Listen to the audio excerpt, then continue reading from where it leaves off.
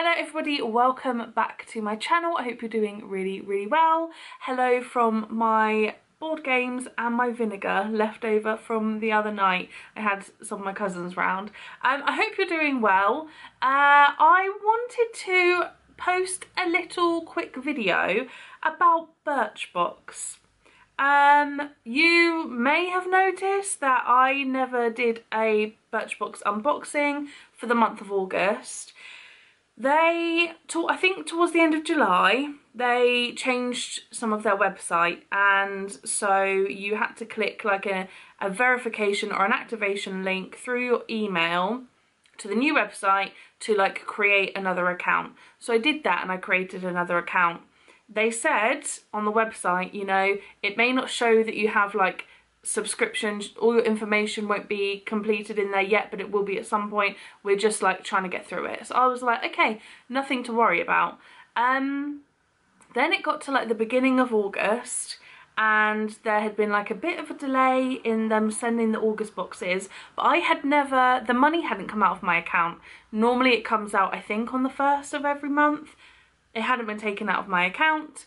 I sent them a message on Instagram and they said send us an email. So I sent them an email with all the information they needed and basically said, my money hasn't come out. I really want to get the August box. I've been a subscriber for about 5 years. I'm scared to sign up again, because then it's not going to recognise me as like a VIP person anymore. You become a VIP, I think, when you've been getting your boxes for about 6 months. It gives you like an extra discount on the Birchbox shop. To be honest, I never really use the Birchbox shop. But I still wanted, like, just in case, you know? Especially with the Christmas coming up in the next few months. I don't know if I should mention that yet. Although on Radio 1, on Scott Mills's last day, he did play All I Want for Christmas Is You. But anyway, so yeah, I sent them an email and kind of said my dilemma, really, that I still want to be a subscriber. I just want them to update my account to show that how long I've been subscribed for, and can I get August box. That was 2.5 weeks ago, and I've had absolutely nothing back. So as it stands at the moment, I'm not a subscriber of Birchbox anymore. And while I was subscribed to them, I didn't really ever think I would stop being a subscriber. However, now all of a sudden I'm not, and I feel like I'm kind of free to look at other boxes. I don't know. So I want to like pose a question to you, propose a question. Do you think, and I know at the end of the day it's my decision on what I want, but do I resubscribe to Birchbox? I'll probably send them another email, chase them up again. They probably won't get back to me until like September anyway, and then I might miss September's box. I don't know. Do I chase them up / resubscribe to Birchbox and continue doing Birchbox unboxings? Because that might be a video that you watch on my channel, and that you regularly watch on my channel. I know there's a couple of other people who get Birchbox as well, and we compare what we got. Or do I go for something else? Are there any other boxes that you feel like people aren't really unboxing and you would like someone to unbox? There are so many people who do glossy box, and I'm not that interested in glossy box, but there are just so many other possibilities. I also feel like you kind of get to a stage, I don't know if many other people who subscribe to boxes feel this way, you start getting everything and receiving all this new stuff, and it's amazing, you've got so much stuff to try and you're really exploring and all that kind of stuff, but then at the end of the day you have really basic favourites that you always use. Like I have an eyebrow pencil and powder that I always use, and it's like I'd rather just repurchase that than have another powder or pencil to try. Or, you know, I get eyeliners but I don't wear eyeliner, which, like, fair enough. Like, so should I even do a makeup box? I could do something completely different. I could do the Lush subscription box. I could do, I don't know, anything. There is a Discovered Beauty box that Lady Marwa does, and I think they look really good. So yeah, that's kind of my thought process at the moment. I'm tempted to start something new and to start unboxing something new, but I would like to hear other people's opinions.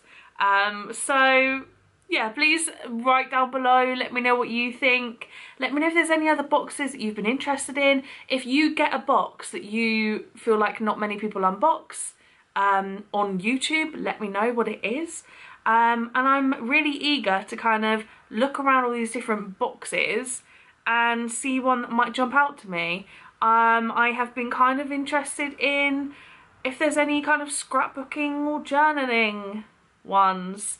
I don't know, but yeah, just lots of options, and I feel like now I've kind of been given, you know, I'm not subscribed to Birchbox anymore, so I feel like I could maybe go for something else instead. So yeah, please let me know. I've also been looking at advent calendars. The Body Shop ones are out now. I'm not getting any of them. I don't want any of them. None of their advent calendars have their Christmas scents in, and they haven't for the last year, maybe 2 years. They've just got the kind of normal scents that they always sell in the shop, and I want the Christmas scents. I want the Christmas stuff in the advent calendar.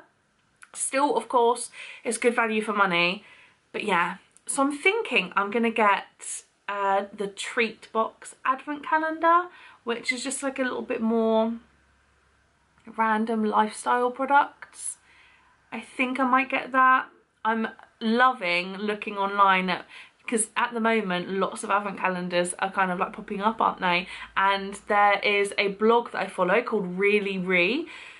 I feel like she always has the first knowledge of like any advent calendar, and she will, even if she just gets like a picture of what the box looks like, she'll post a blog post on it, and then once she gets the content she then updates it, and she lets you know what date and time they're going to be available, how much they're going to be, what they're worth, what they look like, how many doors there are.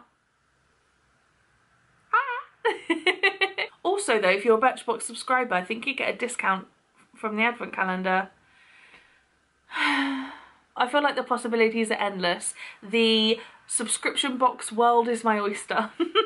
But yeah, please let me know your thoughts down below, and thank you very much for watching this video. I have got a couple more coming up. I've got my thoughts on the ASOS box, so like my reviewing beauty box products. And I also filmed a weekly vlog. I just need to edit it because weekly vlogs take a long time to edit. And yeah, other stuff, so stick around, and thank you for watching, and I will see you next weekend in my next video.